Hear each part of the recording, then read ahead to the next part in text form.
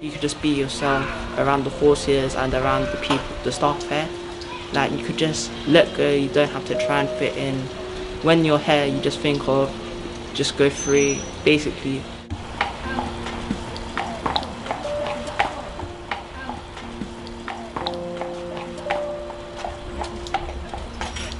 I've been coming Ebony Hostel for 2.5 years now. I was a bit nervous because I've never seen a horse before. I was used to playing football in a park or riding around in a bike or nothing. Most of my friends are really supported because they love animals, and some of them want to get signed up. I find, which is really nice with the boys, they're quite competitive. They're very competitive with each other, and they, I suppose, with them having been, either some of them have been in gangs and there's this hierarchy. Here they start on a level playing field and then they want to be the best.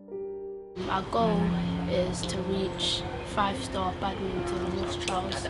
We're doing show jumping, dressage and cross country. With horses, first you'll be nervous, but when you get to know them, it's come like a best friend to you.